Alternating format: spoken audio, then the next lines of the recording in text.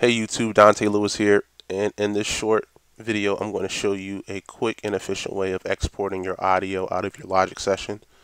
This will be beneficial in an instance where you sell a beat and the artist asks for the beat to be tracked out.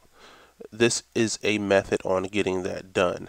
So the first thing you want to do is go to File, Export, All Tracks as Audio Files, or you can hit Command-Shift-E.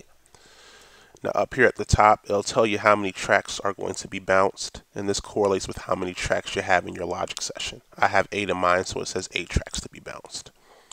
The next option is Save Format.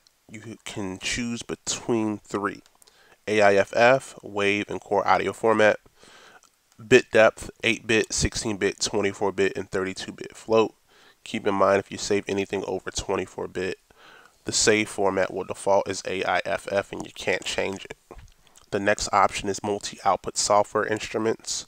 Say you were using Omnisphere, Kontakt, Battery, Miroslav, and you were using multiple outputs in those VSTs. It'll give you the option to select how many how many files per track you want to be bounced out. You have the option to bypass effect plugins, include the audio tail in your multi-output software instrument, include volume and pan automation, and you also have the option to normalize. You can select between off, overload protection, or just leave it on, and you can also add the resulting files to your audio bin. So what I like to do for organizational purposes is click on my desktop and create a new folder so I can quickly access the files. And for the sake of the video, I'm going to name this YouTube example.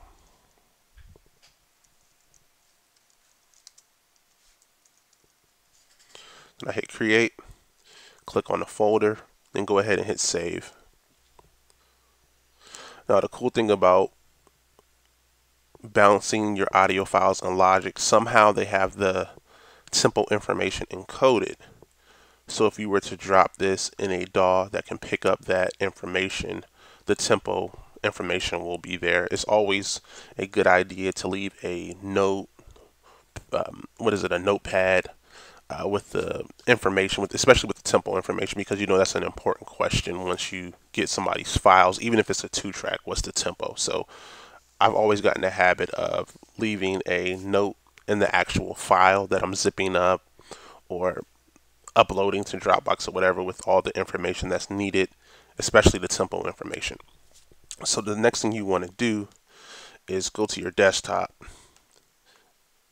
and here's the folder right here that we bounced the tracks to, which is YouTube example. Click on it and you'll see your tracks there, and you can drag and drop them into another instance of Logic so you can see how it works. I don't want to do that in this video because you can do it yourself. Now I wanted to show you guys this because maybe some of you are doing it the long and drawn out way, and it's always important to enhance your workflow when you can. So I thought this would be beneficial to someone out there. So if you have any questions, make sure you comment below.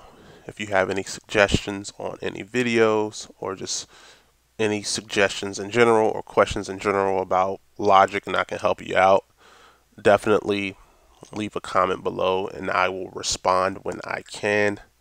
But that's pretty much it. Until next time, peace.